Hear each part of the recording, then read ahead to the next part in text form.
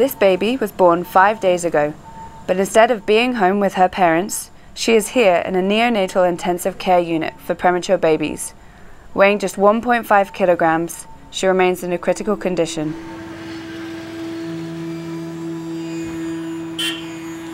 At this mother and baby hospital in Rewari, a rural area about 100 kilometers southwest of Delhi, India, 4 to 6 babies are delivered per day, 2 of which are admitted to the iNICU. The most difficult part of working in a rural area, especially for a critical care setup, is the absence of resources. Manpower, poorly trained nursing staff, and basic infrastructure. Dr. Gautam Yadav was desperate to find a technical solution to fill staffing gaps and help him do his job in this challenging environment.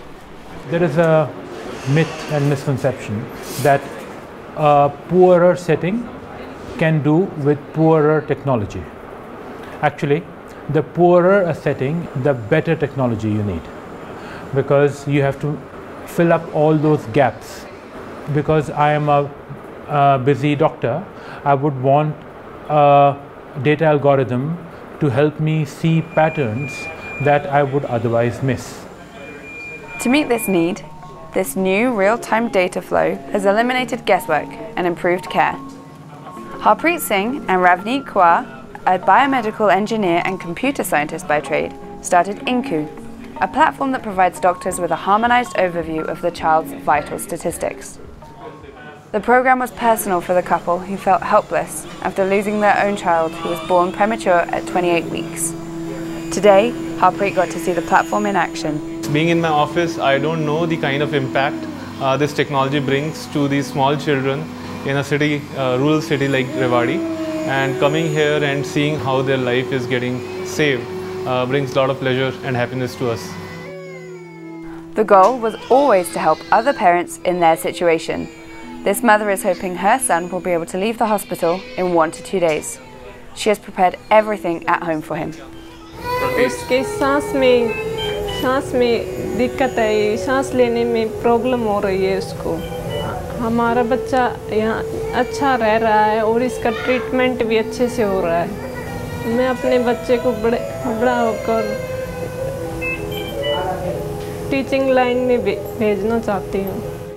As well as caring for their own children, all mothers at this hospital are actually contributing to advancing infant medical care in India. The data collected on the iNICU platform can be shared with other doctors with the same everyday issues. Most doctors in smaller centers are like me, who do not have time to do enough research. With this platform, we hope to bring many centers in the country together and have enough research on common diseases to be able to save lives. In a country with 3.5 million babies born premature every year, the highest number in the world, only 10 to 15% are born in cities. It fits like a glove. It's very good. And in a resource-limited setting, and in a setting where you have poor record keeping, poor monitoring of a patient, if a systematic thing like this comes in, it would definitely save lives.